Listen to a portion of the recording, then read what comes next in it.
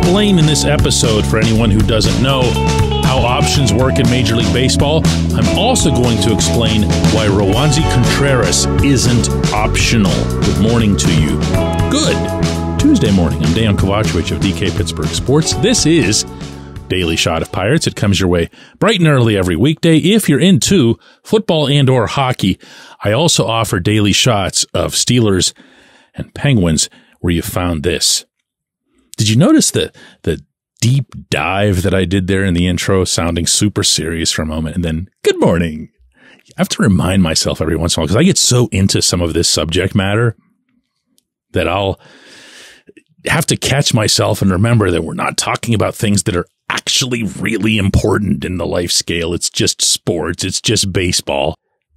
But I'll also tell you this. The Contreras thing, that hits me. That's one of those. I've gotten to know this young man. I've gotten to appreciate a lot about him off the field, even more than on the field. I got to appreciate how he carried himself when he was the big stud who came up. Same way O'Neal Cruz came up. Almost the same fanfare. Throwing 100 miles an hour, mowing down everybody in Indianapolis. We couldn't wait, all of us, to see him up here. And he shows up. He pitched great for 3 innings. Remember that game near the end of the season a couple of years ago? A little cameo that both he and Cruz had. Exciting stuff. Electric stuff. And he had the personality to match. He had the perfect personality for it, meaning he knew he was really good, but he wasn't going to behave as if he was above anybody else. A joy to be around. And then a crazy thing happened. His average velocity from 2022 was 95.8 miles an hour, and he could get routinely into 98 when he needed it, even 99. This past season, that average velocity went from 95.8 to 94.3. And it just kept dipping. And by the time the Pirates sent him to the minors to try to figure things out, which I always interpret to mean, we don't have any answers here, so let's hide him, he wasn't even touching 92 on the gun in some of those outings. Didn't matter the level, didn't matter if he was starting or relieving. Every once in a while, he could really, really rear back and hit 97. The one day that he did that in Seattle, he called me over to his stall and said, Did you see 97? I was like, yeah, Roansy, that's great, man. 97, that's awesome. But that used to be like him waking up, rolling out of bed. He's out of options, my friends, and let me share with you what that means. When a player's new to the majors, a team has 3 years in which they can option a player back without worrying about losing them to waivers. This often gets misconstrued, by the way. People think that every time you send somebody down, it counts as an option. You've burned it. It's not true. It's one time for the whole year, but then you can do it as often as you want in that year. Contreras is out of those. And what that means is that if he doesn't make the big league roster out of this coming spring training, the Pirates would have no choice but to designate him for assignment, which means there are 10 days in which the team can outright the player, see if he can clear waivers or trade him. If none of those 3 things happen, then the player can, in fact, be sent to the minors. But in Contreras' case, given where he was just a couple of years ago, and given that he is, repeat after me, completely healthy, according to absolutely everyone, including the kid himself, has no issues whatsoever. The line will be long of teams eager to take a chance on him. And from there, the line will be long of teams employing better pitching coaches than Oscar Marin. Someone's going to figure it out. Someone's going to unlock it.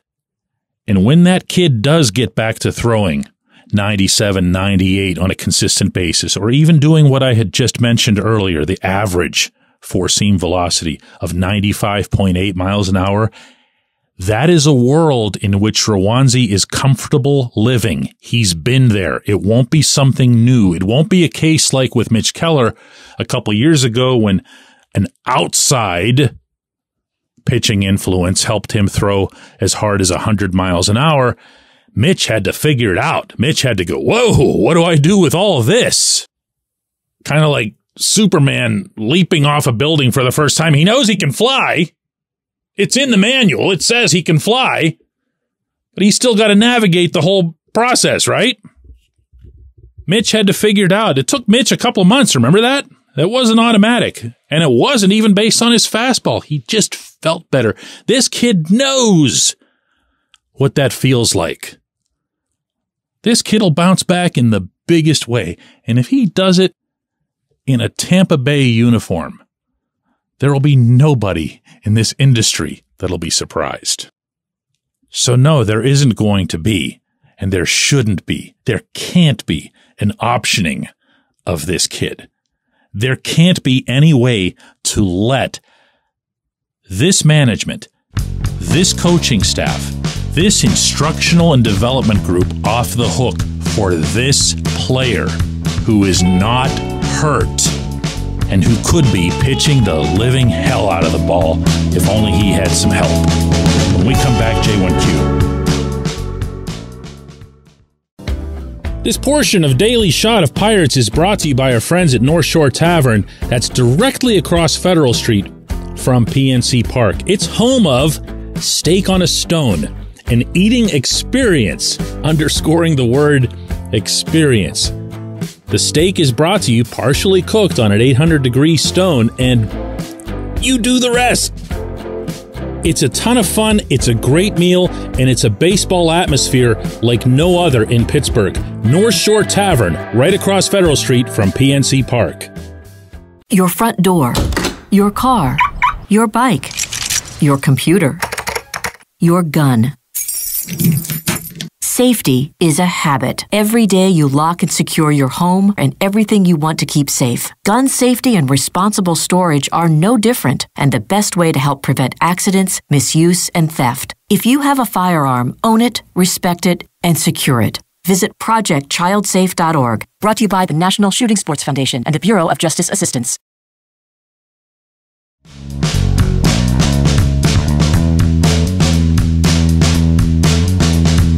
Today's J1Q comes from Josh, who asks, so DK, is there any chance the Pirates get Carlos Santana back? He was such a great addition last season. I feel like he'd really help the young guys like O'Neal Cruz. Well, Josh, I've shared on this show a few times details of the relationship between Santana and Cruz.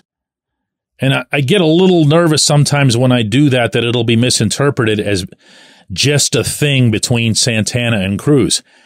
Santana is Papa Bear in that clubhouse to a lot of guys, and not just the Latin American types.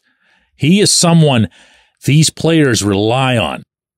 When Mitch Keller was named to the All-Star team last season, the most emotional interaction between Mitch and anyone else was with Santana.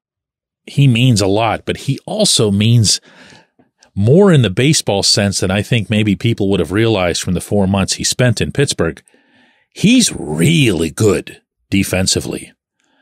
And the players the Pirates currently have lined up to play first base either are not very good defensively, meaning Rowdy Tellez, or haven't had a ton of experience over there, meaning Jared Triolo and Connor Joe.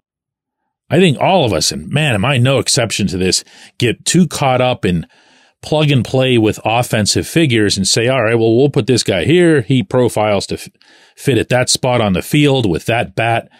And we forget that you have to make the plays. It's not as important or as valued, and the advanced metrics will support me on this, as the offense, but it matters. And if you've got yourself a defense that has Brian Hayes at third base throwing across the diamond, you want to make those outs count. You want to make those outs count if it's Cruz at short, Leo Verpagero at second, however it is that you want to do it. You want to make those outs count. You are not stacked up as a roster that's going to blow teams off the field with home runs. You've got to make the plays in the field, and you've got to make them at first base where they're expected to be made 100% of the time. Looking at it offensively, if the knock against Tellez is that, well, he had one good year, so you don't know what you're going to get. If you get the 35 home runs out of him that Milwaukee got a couple of years ago, then jackpot. If you don't, if you get what the Brewers got out of him last year, then you're really sunk at that position.